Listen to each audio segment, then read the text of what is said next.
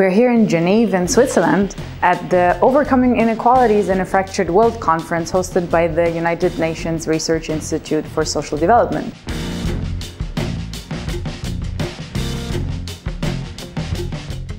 I had the pleasure to speak with some of the speakers. Enjoy this mini-series about inequalities. Hi, my name is Carla Beatriz de Paulo. I'm from Brazil. I'm a researcher and a civil servant. What is your main research focus?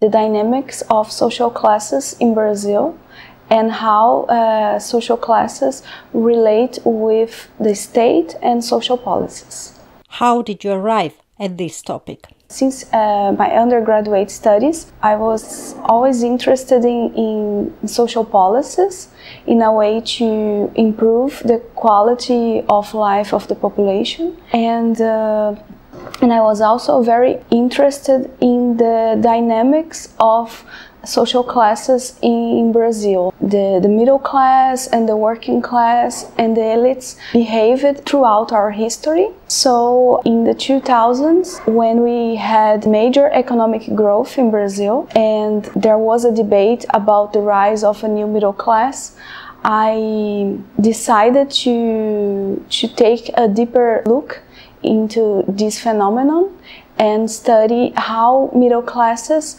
behaved during our recent history. Here at the conference, you presented the results of your recent studies.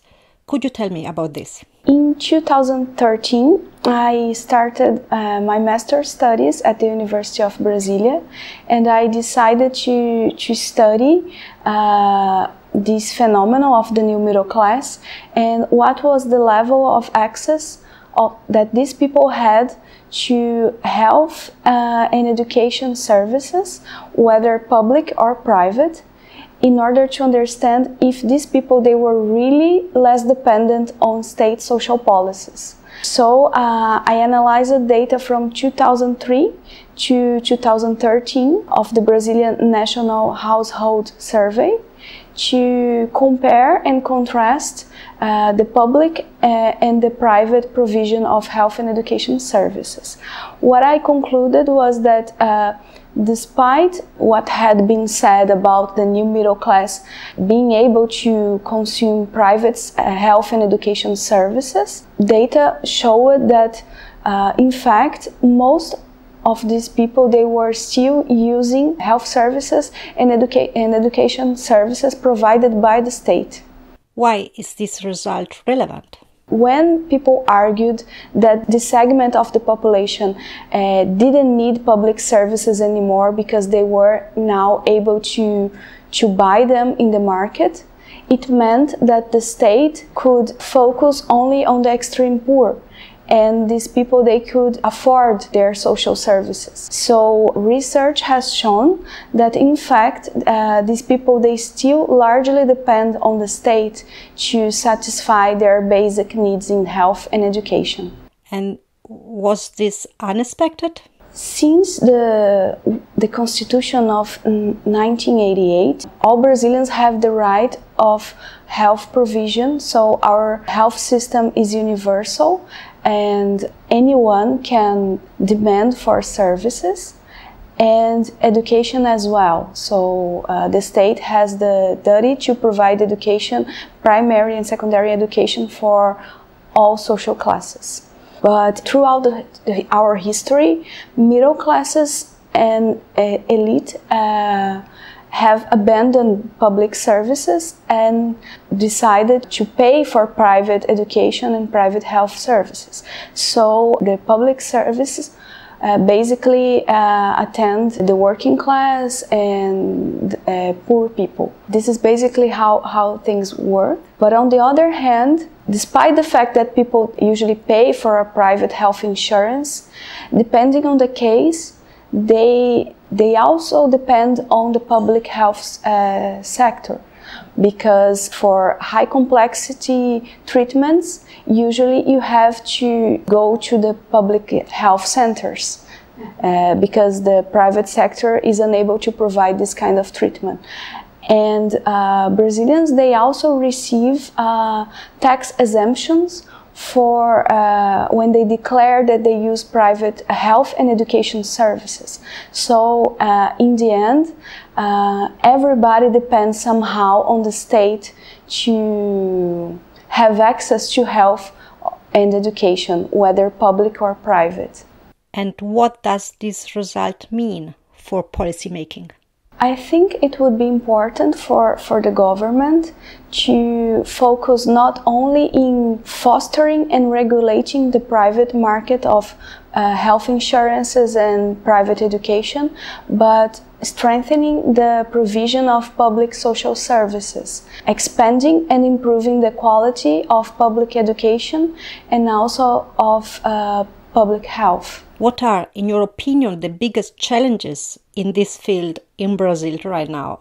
And what would you change if you could? I would insist on the provision of universal social services, not only health and education, but also transportation and housing. And I would also implement policies to tackle inequality rates, which are very high in Brazil in terms of income and property. So this is basically what I think we need now.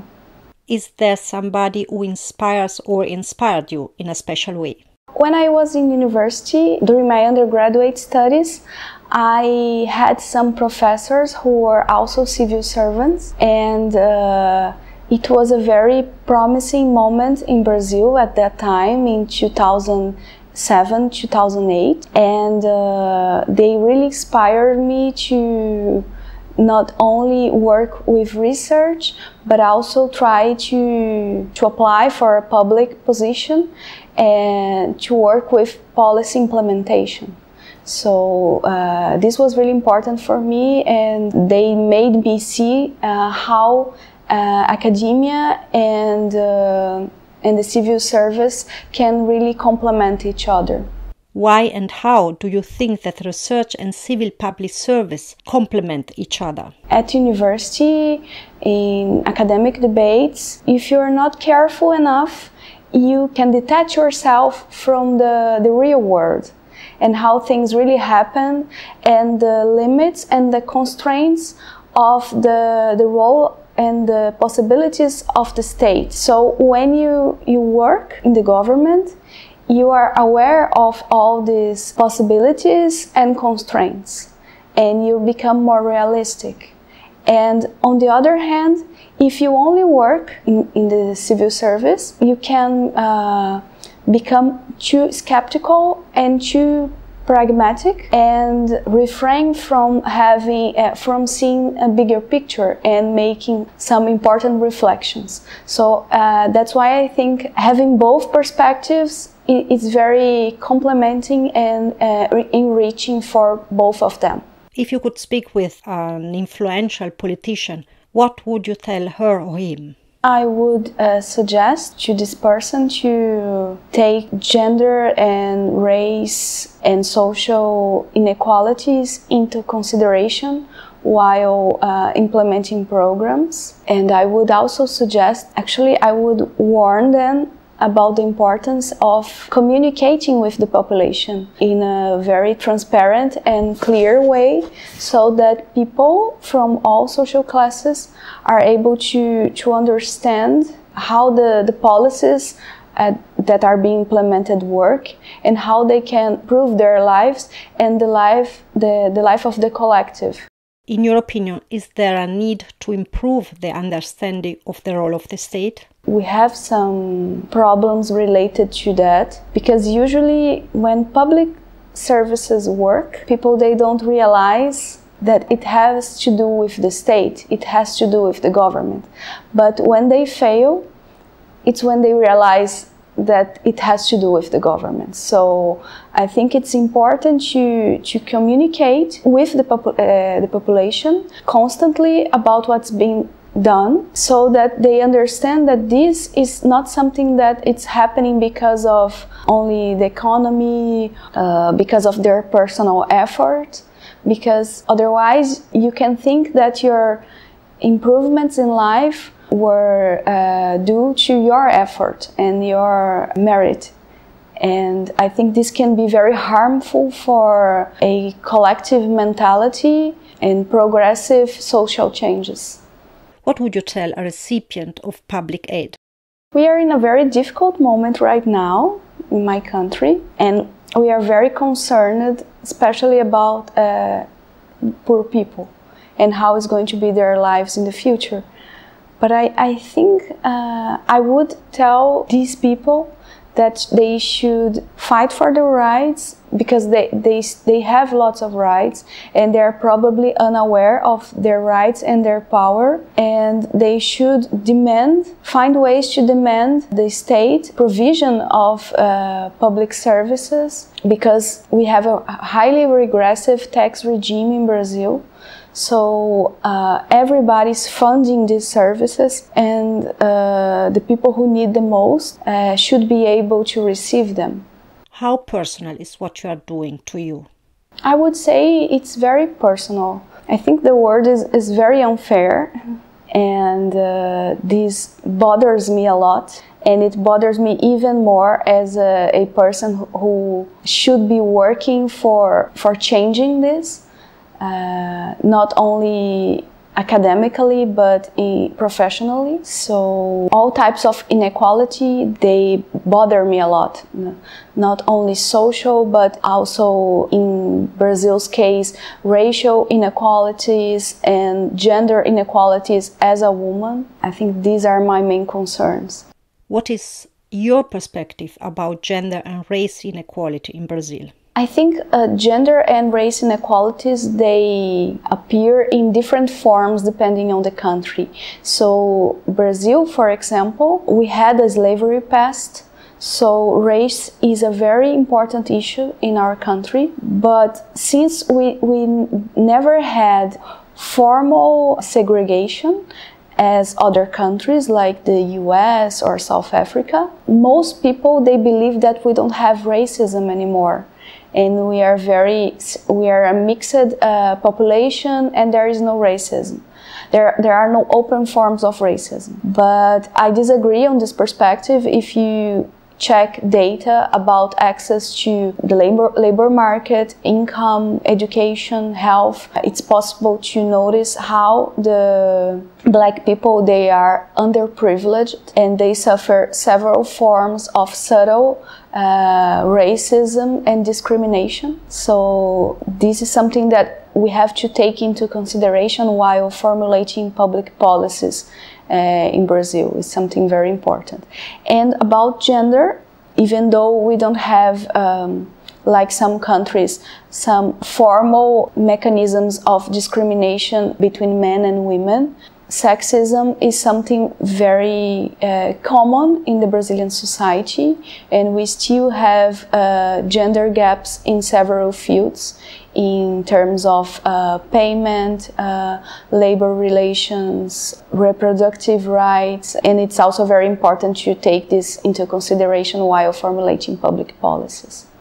We often speak about what developing countries can learn from developed countries, but what could other countries learn from Brazil? First, in terms of public policies, over the last decade, we had some very successful experiences in terms of food security policies, water provision, and conditional cash transfers that can be very helpful for developing countries. And in terms of, in a broader view, I think we are in general very welcoming and warm.